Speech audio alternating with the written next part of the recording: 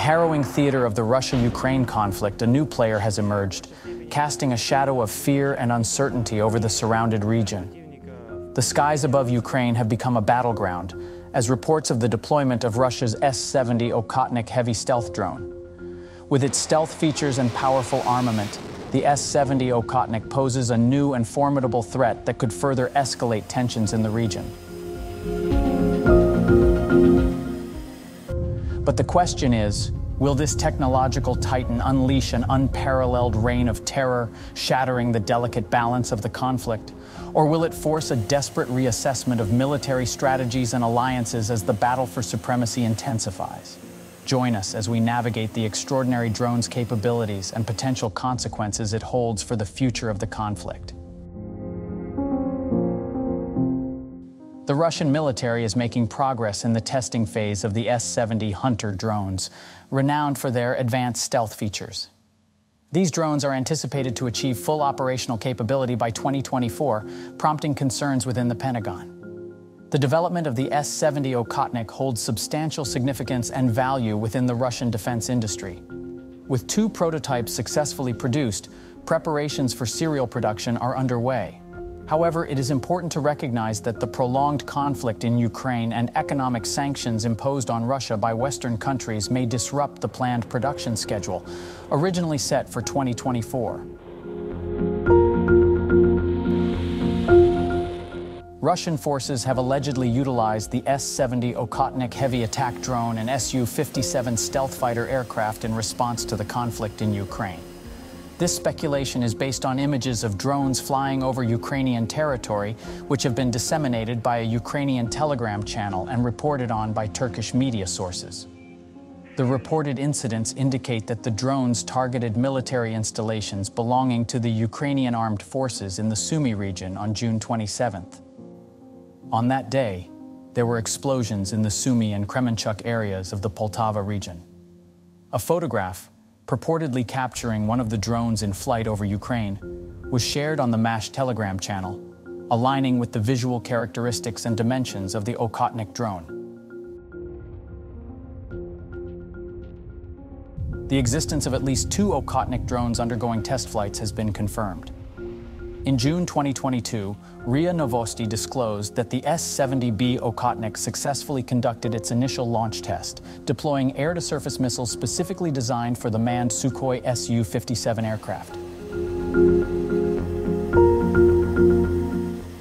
How powerful is Russia's Sukhoi S-70 Okhotnik? The S-70 Okhotnik is a formidable stealth drone designed to carry a variety of air-to-surface missiles and bombs within its concealed body, minimizing its radar signature. Its unique design allows for covert operations without the need for external weapons pylons. The drone's blended wing-body horizontal configuration, reminiscent of the renowned B-2 bomber, further enhances its stealth capabilities and may provide additional capacity for heavier payloads. This sleek design, free from protruding structures and sharp angles, significantly reduces its radar visibility, making it a challenging target for ground-based air defense systems. Russian officials have emphasized that the Okhotnik can be controlled by a pilot operating the Su-57 fighter jet. Although the Su-57 and the S-70 drone have distinct features, their aerodynamic designs complement each other. During combat operations, the S-70 Okhotnik can function independently, operate alongside other UCAV and coordinated groups, or serve as a loyal wingman to the Su-57 Felon.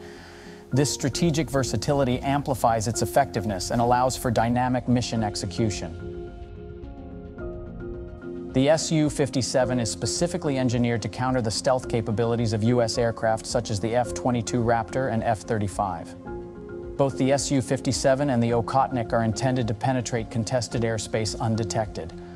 While the Su-57 lacks the radio frequency stealth necessary for highly contested environments, it still possesses stealth characteristics that make it less advanced than its American counterparts.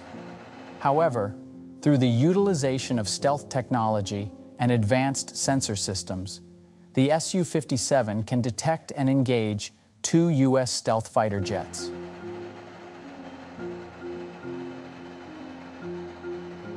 In contrast, the Okhotnik exhibits exceptional characteristics. Weighing between 20 to 25 tons, it possesses the capability to carry a substantial weapons payload. With the ability to penetrate contested airspace without detection, the Okhotnik is designed to engage critical enemy targets effectively. However, the drone does not possess self-defense capabilities against manned enemy fighters. Nevertheless, when employed in tandem, the Su-57 and Okhotnik can serve as a versatile and potent force in carrying out attack missions.